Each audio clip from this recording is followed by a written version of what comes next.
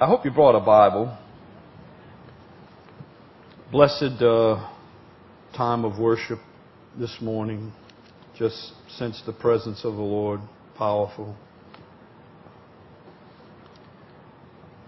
I'd like you to turn with me, if you would, to the book of Jonah.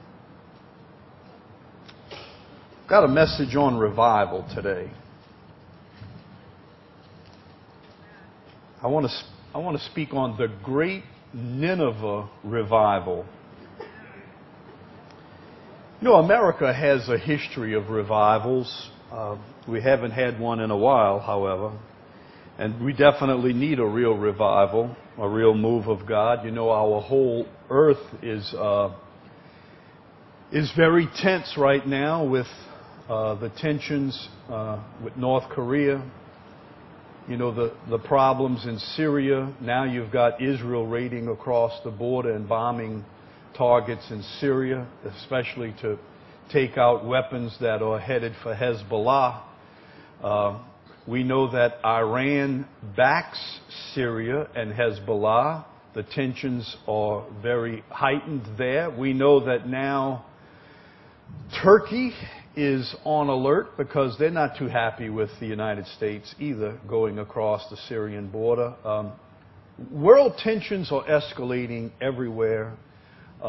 We know that Russia is unpredictable. China is unpredictable. North Korea is definitely unpredictable. And the fellow who's in charge there is not in his right mind. And he doesn't mind annihilating his own country. He has no regard for human life whatsoever. So never, I don't think the capability, never before has the world been so capable of destroying itself. So many renegade countries do have nuclear capability, whether you're talking about Pakistan, not exactly a stable government. And North Korea. So it's a time for prayer. It's a time to look up. It's not a time to be silly and to flirt with the world. And if it's ever been a time for a real move of God, I believe we need to pray that for God to move. The first real awakening in America came back in the 1700s, way back 1734, 1735, 1736, when a great revival broke out in the colonies, and powerful men of God were used, men like George Whitefield, men like John and Charles Wesley, to bring a powerful revival that really shook the colonies. This was before America was even a nation. You know, before we were an independent nation, God was moving powerfully back in those days and doing wonderful things back then. God brought great repentance and great salvation. The second great awakening lasted about 40 years. It was born in a city, actually a small town in Kentucky, and spread all over. Revivals broke out all over the United States. This was a time when Charles Finney was greatly being used of the Lord. Revivals just sprung up all over the United States. This was back in the early 1800s, lasted till about 1840. There was the businessman's revival. I spoke about this before with Jeremiah Lampier, the New York businessman, who, it was called the Great Prayer Meeting Revival. If you remember, it was born in a prayer meeting among laymen when God began to just break out in revival all across the northeast part of the United States. And 1 million people came to Christ.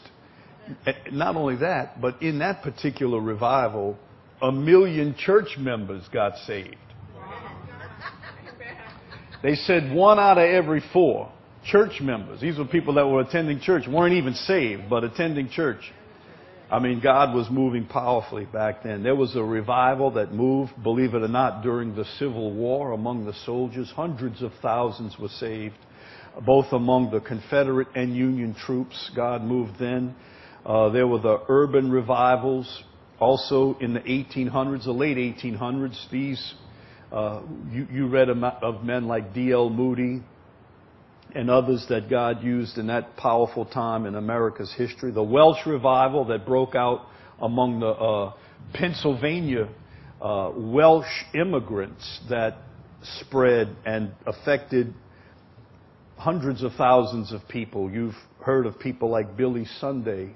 God raised him up during those times of the Welsh revivals. And you've heard of the Azusa Street revivals and so forth that started back in the 1900s that ushered in a whole new wave of Pentecostal experience for multitudes of people. But I want us to read today about probably the greatest revival that ever happened in human history. And it happened in an unlikely place. The catalyst was an unlikely prophet. And the message he preached was a highly unlikely message. And God moved in a way that has been unprecedented. We've never seen anything like it before or since. And if you're in the book of Jonah, I want to read beginning in chapter 3 and verse 1 about the great Nineveh revival. Jonah 3 verse 1, the word of the Lord came unto Jonah the second time, saying, Arise, go unto Nineveh, that great city, and preach unto it the preaching that I bid thee. So Jonah arose and went unto Nineveh according to the word of the Lord. Now Nineveh was an exceeding great city of 3 days' journey. And Jonah began to enter into the city a day's journey, and he cried and said, Yet 40 days, and Nineveh shall be overthrown. So the people of Nineveh believed God, and proclaimed a fast, and put on sackcloth, from the greatest of them even to the least of them. For a word came unto the king of Nineveh, and he arose from his throne. He laid his robe from him, and covered him with sackcloth, and sat in ashes. And he caused it to be proclaimed and published through Nineveh by the decree of the king and his nobles, saying, Let neither man nor beast, herd nor flock taste anything. Let them not eat nor drink water. But let man and beast be covered with sackcloth and cry mightily unto God. Yea, let them turn every one from his evil way and from the violence that is in their hands. Who can tell if God will turn and repent and turn away from his fierce anger, that we perish not? And God saw their works, that they turned from their evil way, and God repented of the evil that he had said he would do unto them, and he did it not. Fascinating passage of the greatest revival recorded anywhere in the Bible, and actually the greatest anywhere, I believe, in human history. It broke out in the unlikeliest of places, Nineveh of all places, the capital city of Assyria. The Assyrians were a violent people, a vile people, a vicious, cruel people. That's what they were known for, their cruelty. They were a people wholly given over to idolatry. They were worshippers of the fish god Dagon. They were worshippers of Ishtar, the fertility goddess. They were a people without spiritual discernment, a people without mercy, a people without moral conviction. To say they were an unlikely city where revival would break out would be a great understatement. And to expect God to move in the way that he did in a city like this is astonishing. Nineveh, we read, was a great city, a huge city. Today, it would have been located in present-day Iraq, but it was huge, especially by ancient standards. Let me just point back. Look back to this passage in chapter 3, where the Lord said, verse 2, Go to Nineveh, that great city. And it goes on and tells us that Nineveh was an exceeding great city, verse 3, of 3 days' journey. Exceeding great. In fact, historians tell us it was the largest city in the world at the time, in that part of the world, the largest of its kind. It was enormous. There were walls around the city. John Wesley said that the city had 60 miles of gigantic walls around it. Hard to believe, but that the walls were 100 feet high, and you could run 3 chariots side by side across the top of them. That the towers were 1,500 in number around the walls, and that they were up to 200 feet high. That this would make for an enormous city. That it would take you 3 days if you traveled 20 miles a day, which is what they figure the average person could walk. It would take you 3 days to encompass the city, walking around the 60-mile walls, 60 miles of walls. So we're talking about an enormous city by any standard. If you look with me to chapter 4, I want to show you another passage over here. It talks about the population of the city. Chapter 4 and verse 11 says, "Should I not spare Nineveh, that great city, wherein are more than 60,000 persons that cannot discern between their right hand and their left hand, and also many cattle." 60,000 persons. Most of your commentaries and historians and scholars and so forth will say that equals 120,000 people. That it was a city of 120,000. Here's the interesting thing. Your scholars are about equally divided as to whether that 120,000 comprises the population who simply were people without discernment, or whether that's the number of children in the city. 120,000, it says, that can't discern between their right hand and their left hand, which many say that means there was 120,000 children, young children in the city. And if you figure that generally children comprise about 1/5 of a population, it would mean that Nineveh could possibly have had a population of 600,000 people or more, maybe as many as 700,000. However many it is, it was an enormous city by any standard, but especially in the standard of the ancient world. And if indeed chapter 4 and verse 11 indicates 120,000 children, it would help us to understand why God would be concerned and want to spare the city and not annihilate it, not erase it from off the earth because of its wickedness, because of this vast amount of children. But, by the way, this nation, Assyria, was Israel's great enemy. And Nineveh was their capital, the capital city of Israel's great enemy, and there was no love lost between them.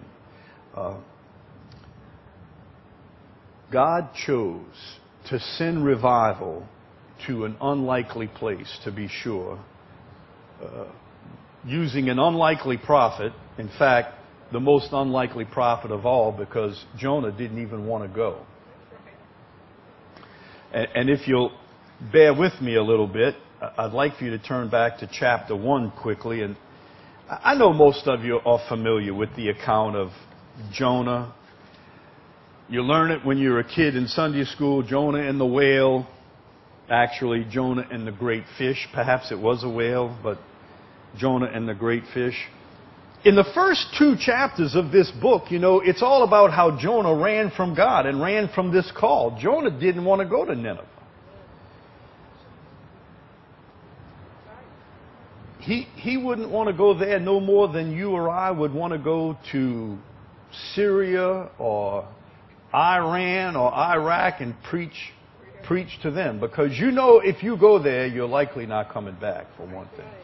I mean, it would be a one-way trip. But God called him, chapter 1, verse 1, "The word of the Lord came to Jonah, the son of Amittai, saying, Arise, go to Nineveh, that great city, and cry against it, for their wickedness is come up before me." Go preach to Nineveh. Jonah went right out, got on a ship to Tarshish, and went 2,000 miles in the opposite direction. The last thing he wanted to do was go preach in Nineveh. And I don't believe it was because he was afraid. I don't believe that for a minute. But you know, when there is an enemy of your nation, an enemy that has terrorized, murdered, captured cities, decapitated people that you know. I mean, the Assyrians were a vicious, cruel, violent people. They enjoyed piling up human heads just to terrorize a population. Didn't matter if it was men, women, or children. These were vicious people. The last thing Jonah wanted to do was go preach over there. Again, I don't think it was because he was worried about his own head. I don't believe he wanted God to have mercy on him. He's not what you would call a preacher who was burdened for the souls of those he was called to preach to. At least not in that particular case. So he got on a ship, headed in the opposite direction, and God interrupted his trip, as you know. The Bible says, verse 4, the Lord sent out a great wind into the sea. There was a mighty tempest in the sea, so that the ship was like to be broken. Such a great storm that the wooden ship was breaking. It would have broken apart. You can read the account. It's a very interesting account. These old salts of the sea, these old sailors who were accustomed to sailing in every kind of storm were terrified at this particular, the ferocity, the intensity of this particular storm. The fact that it must have arisen out of nowhere led them to believe this is no normal storm. Something is going on here. You know, Jonah comes out and he confesses, look, I'm a servant of God. I'm actually running from him right now. And the reason why you're going through this is because of me. And if you want to get free from this storm, if you want to see the seas restored to calm, you got to throw me overboard. Now they were really afraid. They didn't want to do that. But they didn't want to die either. So guess what? Feeling won. We get rid of him, we live. He dies, that's his problem. So that's what they did. They threw him overboard. They tried not to. In fact, they cried to the Lord. They said, we beseech thee, O Lord, we beseech thee. Let us not perish for this man's sake. And lay not upon us innocent blood. For thou, O Lord, hast done as it pleased thee. They took up Jonah, they threw him into the sea, and the sea became calm. Then they feared the Lord, verse 16 says, and they offered a sacrifice and made vows. So now Jonah's in the middle of the sea, but don't worry, the Lord sent some transportation for him. You just never know what a fish might bite on. I learned that a long time ago. Sometimes you got to have live bait. You can throw plastic sometimes all you want, but sometimes you just got to have live bait for the fish to bite. At this particular occasion, what this fish needed was a reluctant prophet. And you know the account. The whale, the great fish, swallowed Jonah, verse 17, chapter 117. It swallowed up Jonah, and Jonah was in the belly of the fish for 3 days and 3 nights. Skeptics tell us that this was impossible, that this could not happen, that the account of Jonah and the great fish is mythological, it's a fable, it's a fabrication, because it's impossible for a person to live inside of any kind of a whale, fish, whatever, for 3 days and 3 nights. It couldn't have happened. Well, it's also impossible for somebody to be dead and in the grave for 3 days and 3 nights and then rise from the grave. That's also impossible. And the Lord himself compared himself to Jonah. In fact, he said in Matthew 12, verse 39, when the people said to the Pharisees, show us a sign, we want to see a sign. He said, an evil and adulterous generation seeks after a sign, but there shall no sign be given it except for the sign of the prophet Jonah.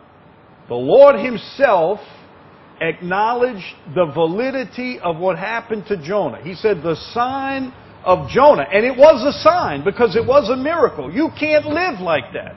You can't live in a fish's belly for 3 days and 3 nights. He said, and just as Jonah was in the belly of the fish for 3 days and 3 nights, so shall the Son of Man be in the belly of the earth for 3 days and 3 nights. Of course, they were kind of mystified, didn't really know what he was talking about, but the Lord said it was a sign. That what happened to Jonah was a sign. That is, it was a miracle. So, we take it literally. If you believe the Bible, you take it literally. The Bible is not a book of myths and fables and fairy tales, and what's impossible for men, well, it's no problem for God. And you get to chapter 2 and verse 1, the Bible says, then Jonah prayed. Yeah, he prayed then. He might not have stopped and prayed before, but he prayed now. In the belly of the whale, Jonah prayed. When he couldn't run no further, then he prayed. When you couldn't get no further away from God, sometimes that's what it takes before people will actually humble themselves and pray. The good thing is that God didn't kill Jonah. God didn't even abandon Jonah. He didn't wipe his hands of Jonah, wash his hands and just say, I'm done with you. I'll never use you again. In fact, just the opposite. God renewed his call.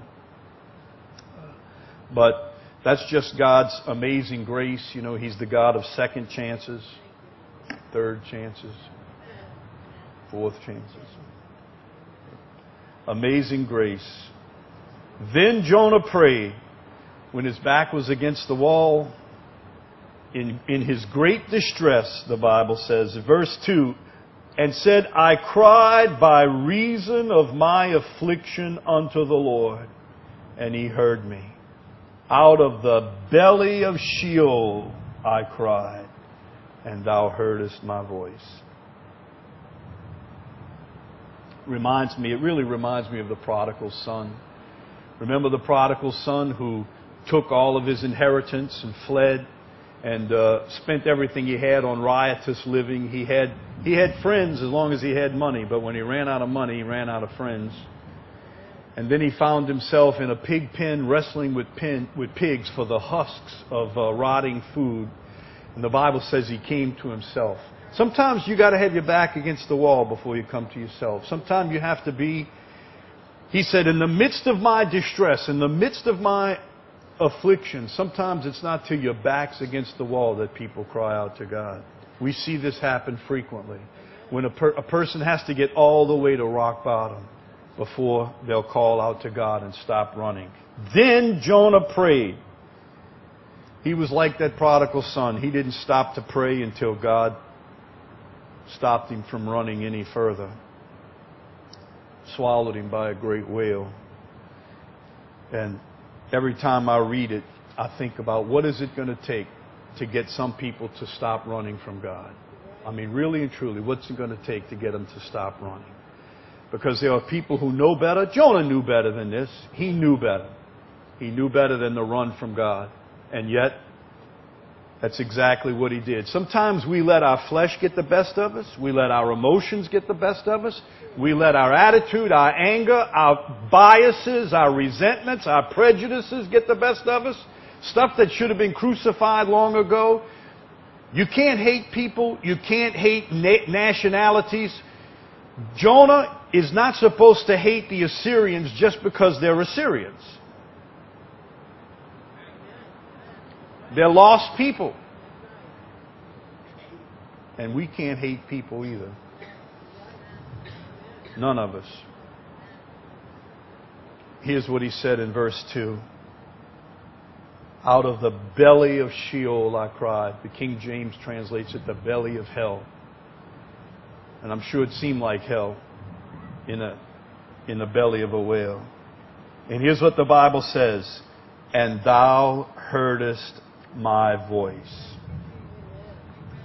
God heard his prayer from the belly of a fish. So certainly he'll hear our prayer, because I don't believe our distress is quite as difficult as Jonah's was at the time, the Lord is a very present help in trouble. I know that sometimes we're tempted to think that the Lord doesn't hear us. You may go through things, difficult times. You may think, where's God in all this? He's absent. Look at verse 7, chapter 2, verse 7. It says, when my soul fainted within me, I remembered the Lord, and my prayer came in unto thee, into thine holy temple. I think that's a very powerful verse itself. That means God not only heard the prophet's prayer, but prayer goes right before the Lord, right into the sacred precincts. There are no intermediaries. Jonah's not crying out to some saint or some dead ancestor. He's crying out to the Lord, and his prayer goes directly into the precincts of God. We call out to our God. We have our mediator, the Lord Jesus Christ. We pray in His name. We pray in no other name. We pray to none other. When my soul fainted, I remembered the Lord. In our distress, we can call upon God, and He will hear. Look, He'll hear you. He'll hear you. And I don't think I could emphasize more the fact that Jonah's circumstances were impossible. You talk about impossible circumstances. He's beyond rescue. Who's going to come help him? Not only was he in this great storm out in the middle of a sea where he was tossed overboard and lost, but now he's swallowed by a whale and brought down to the bottom of the ocean. Who's coming to rescue Jonah?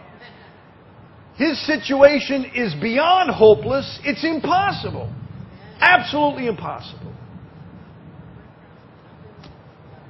We serve a God to whom nothing's impossible. But here's a man beyond rescue. He is beyond rescue. He is beyond help and beyond hope except for God. Only God can help him now.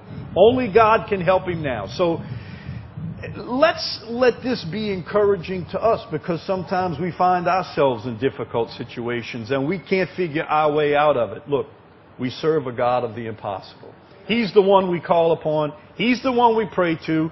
Our prayers, too, will go before His sacred precincts, right into the temple of the Lord, right into the presence of the Lord. Amen. He will hear your prayer, my prayer. He's a present help in time of trouble. He hasn't run out of miracles. He can still intervene. He can still make a way when things seem impossible. Look, our circumstances are not impossible. They only seem that way. Sometimes to us we let them loom large in our mind, and we forget that we serve a God who promises to deliver, to heal, to protect, to provide. Then Jonah prayed, and God gave him a second chance. Verse 10, chapter 2, verse 10, the Lord spoke unto the fish. And it vomited out Jonah upon dry land. There's been times I've asked the Lord to speak to the fish. I have to admit that. Not to come bite me or, but at least bite this hook that, Lord, would you speak to these fish? Well, look. Then, chapter 3, verse 1 says, the word of the Lord came to Jonah the second time. Okay, so the Lord says, all right, Jonah, let's try this again. Get up and go to Nineveh. Now, you didn't listen the first time. Here's your second chance. Guess what Jonah did? He went to Nineveh. He wasn't about to waste his second chance. And I believe it'd be wise if we didn't waste ours as well. The blessed thing is we serve a God who forgives. And God gave him the opportunity to do what he should have done in the first place. He said, get up, go to Nineveh. So he did. He got up, he went to Nineveh, and there broke out the most extraordinary revival the world has ever seen, as we have read in chapter 3. Jonah arose, verse 3, chapter 3. He went to Nineveh according to the word of the Lord. Nineveh was an exceeding great city of 3 days' journey. And Jonah began to enter into the city a day's journey. And he cried and said, yet 40 days, and Nineveh shall be overthrown. Well, nothing like this has ever been seen or heard, because verse 5 says the people of Nineveh believed God. And look at this. They not only believed God, they proclaimed the fast, they put on sackcloth, from the greatest even to the least of them. The king himself arose from his throne. Now, when he gets up from his throne, the indication here is he now means business. Because, you know, the king, he sits on a throne. He's the king. But now he gets up from his throne. The Bible says he laid his robe from him. He's humbling himself, taking off all of his royal regalia and array, putting this down. The Bible says he covered him with sackcloth. This is what they wore when they were grieved and repentant and broken. And he sat in ashes.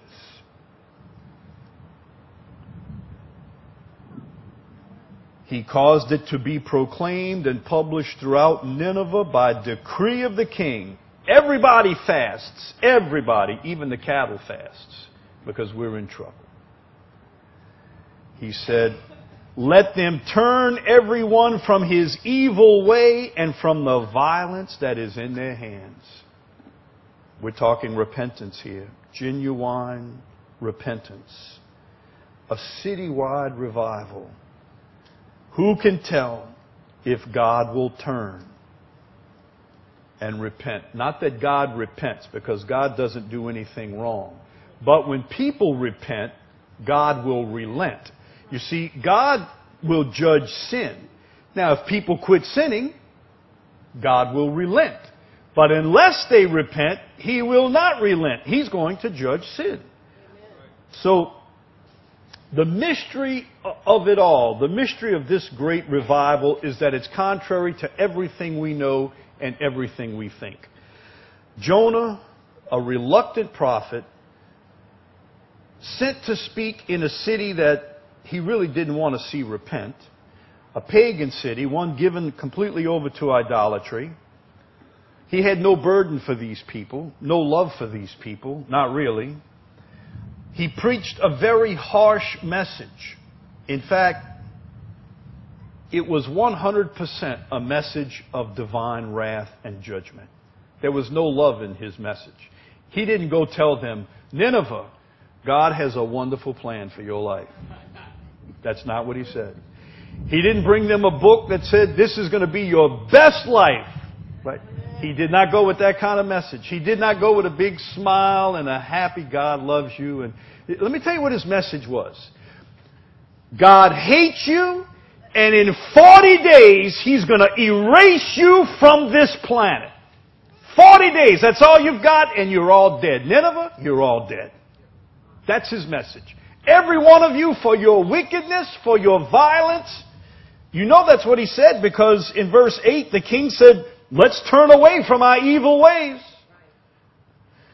He said, let's turn away from the violence, and maybe God will relent. The whole city repented. This is so contrary to everything we've been taught, because his message was the single most seeker unfriendly message in history. God hates you, and He's going to kill all of you. You've got 40 days. That's it. 40 days. Jonah did not perform any miracles. He did not part the waters. Did not call fire down from heaven. He did not heal the sick. He did not multiply food. He did not cast out devils. He stilled no storms. And the whole city repented. When you think about it, even though the Lord himself compared himself to Jonah in the sense, 3 days in the belly of the earth, 3 days in the belly of the whale, Jonah was really unlike the Lord in every other way. The Lord came to his own people, the Bible said, and his own received him not. He came to the Jews that he loved and he cared about. He cared about those people. He wept over them. Right? He preached to them for 3 years. He worked miracles in their midst. He healed their sick. He cast out the demons. He multiplied food and performed many signs and wonders in front of them. He was perfect. The Lord was sinless in all of his ways. And he preached to them for 3 years. And you know what? The Bible says they did not repent. Amen. They did not repent. In fact, this is what the Lord himself said in Matthew 12 and verse 41. Listen to this. The men of Nineveh. Now this is what the Lord's telling the Jews. The men of Nineveh will rise in judgment with this generation and shall condemn it, because they repented at the preaching of Jonah. And behold, a greater than Jonah is here. They repented. Nineveh will stand up on Judgment Day and witness and testify against the Jews. They'll witness against them. They'll testify against them because Jonah preached to Nineveh and they repented. Someone greater than Jonah has come to preach to you and you've not repented. So there'll be no excuse, right? No excuse whatsoever. God has sent revivals before, but never a revival quite like this.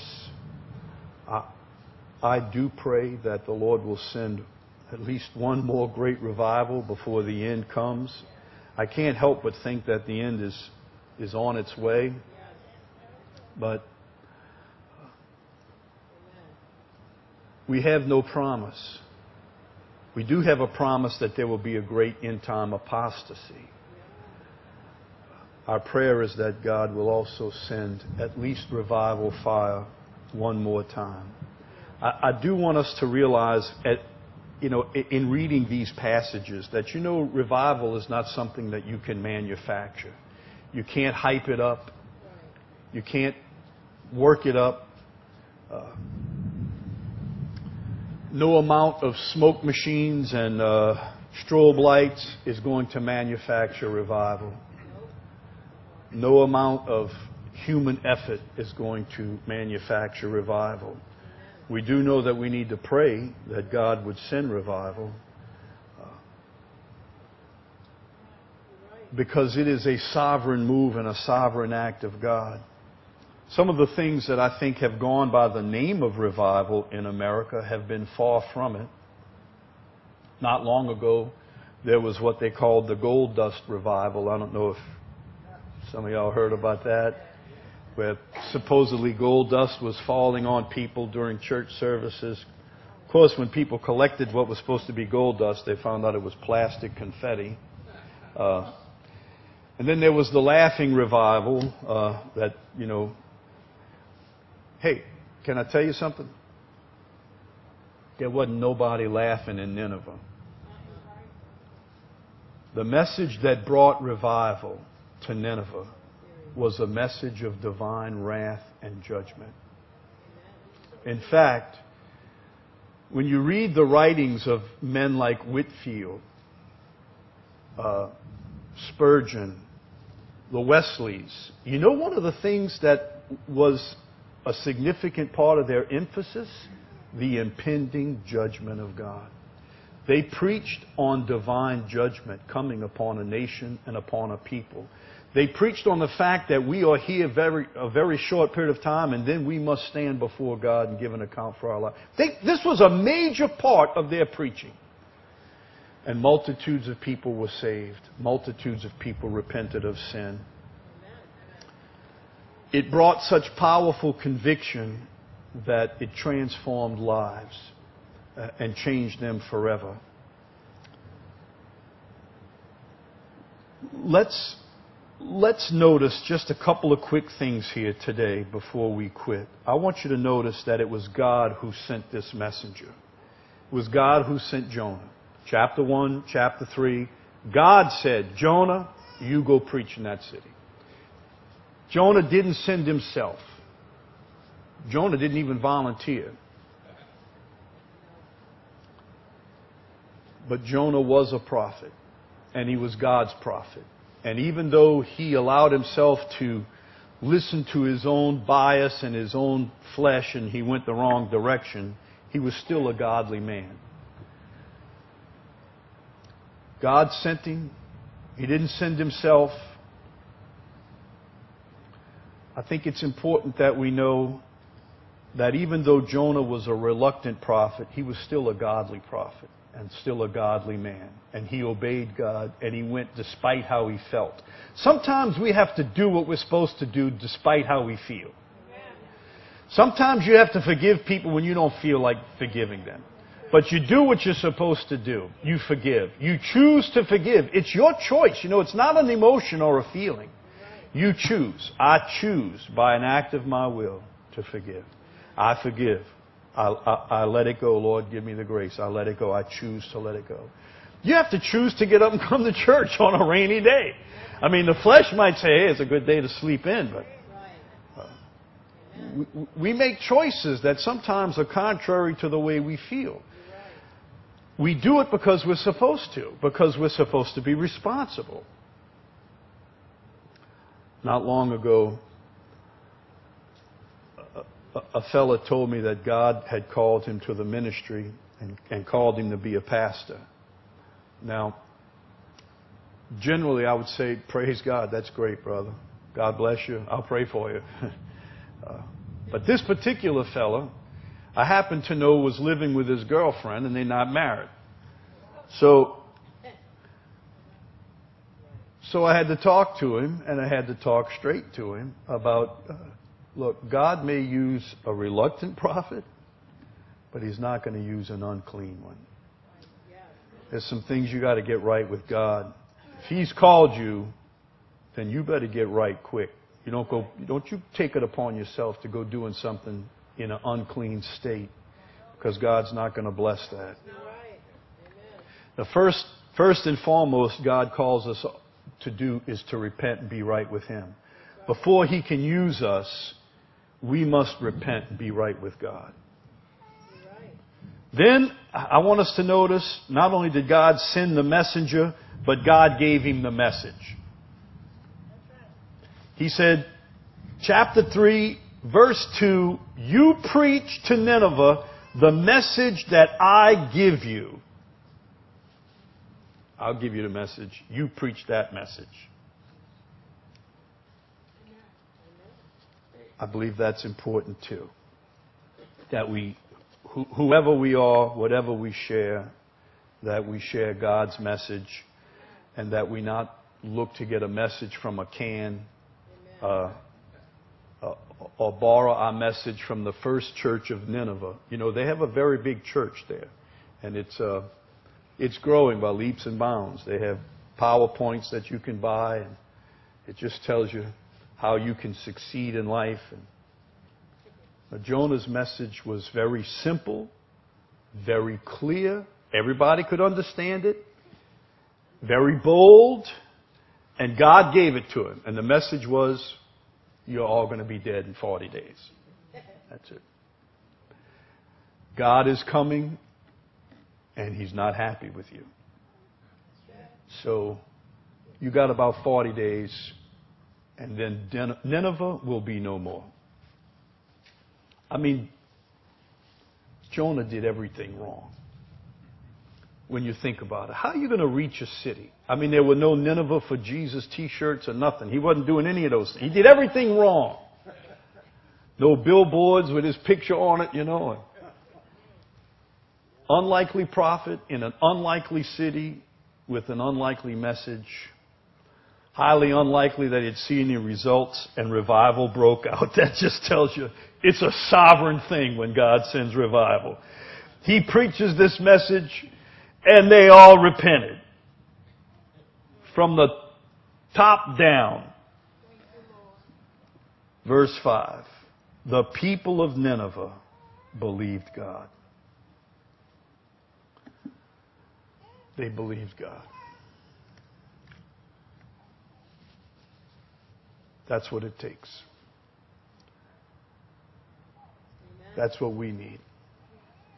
Simple declaration of God's message. And for people, once again, to believe God. I don't know what it'll take. But they prayed, maybe God will have mercy. Jonah didn't even offer to pray for them. He just proclaimed judgment, and they repented. Unprecedented. All the great revival preachers that you've ever read about, whether it was Whitfield or Moody or Wesley or Finney or Billy Graham, Billy Sunday, none of them saw anything like this. Nothing like it. The greatest revival in history happened when a short message on God's impending judgment was preached by a prophet who didn't even want to be there. This revival, by the way, appeared to have results not just for a year or 5 or 10, but for decades. In fact, that entire generation was spared God's wrath. Eventually, judgment came, judgment came to Nineveh eventually. By the time you get to the prophet Nahum, he's calling Nineveh again a bloody city. He said, woe to the bloody city, it's full of lies and robbery. He says it'll come to pass that those that look upon you will flee from you and say Nineveh is laid waste. Nahum chapter 3 and verse 7.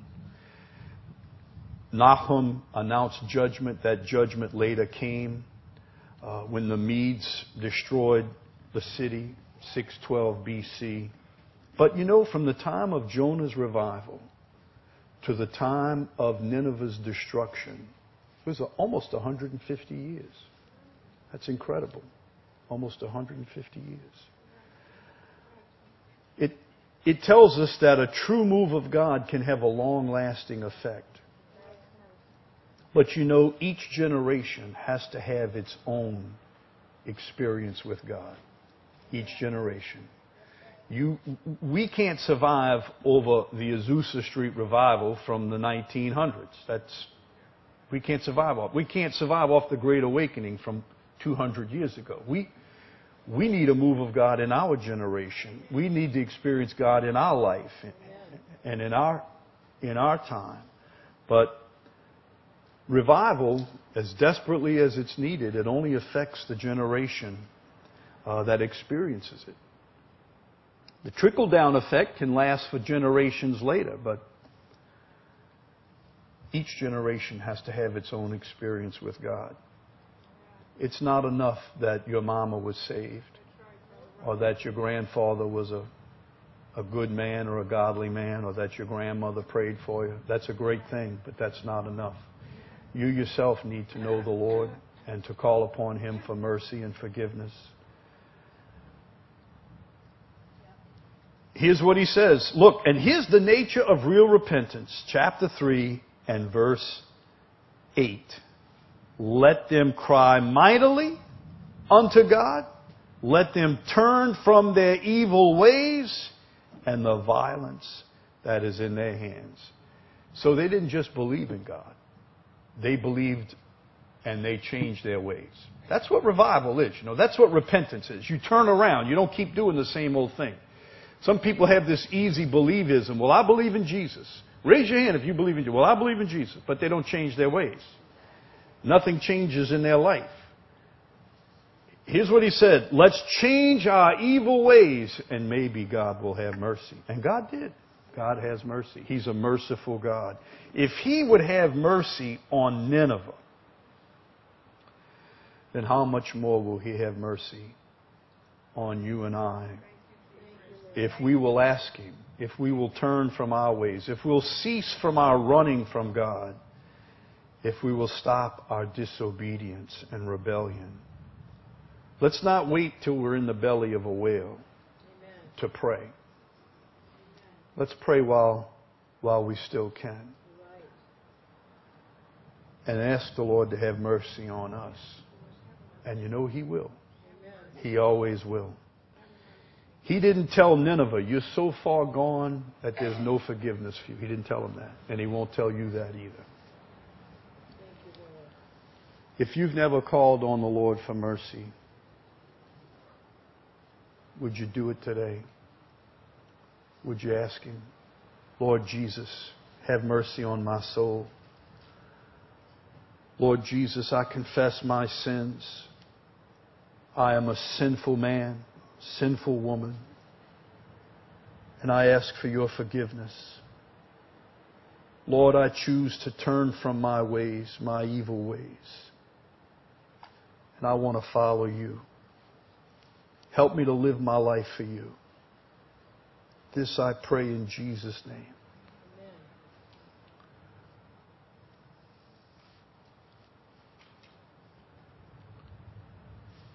He's a God whose mercies never fail.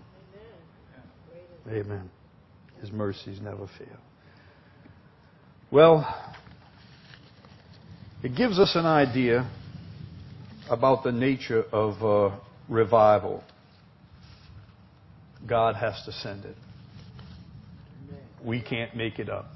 We can't make it happen. But let me tell you what we can do. We can pray.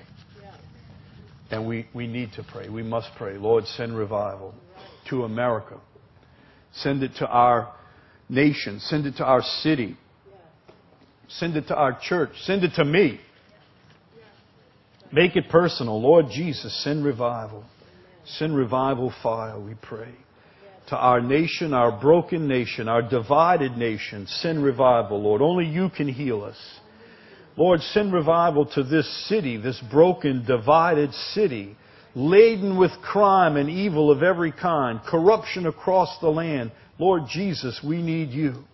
Send revival. We are a vulnerable city, Lord, vulnerable to the forces of nature. We need you, Lord. Send revival. Lord, send revival to us personally and individually. Help us, Lord, to be changed and transformed, and help us, Lord, to then affect others, we pray. We need you, Lord. We need you to move, Lord. We ask for it, Lord. In Jesus' name. Amen, amen.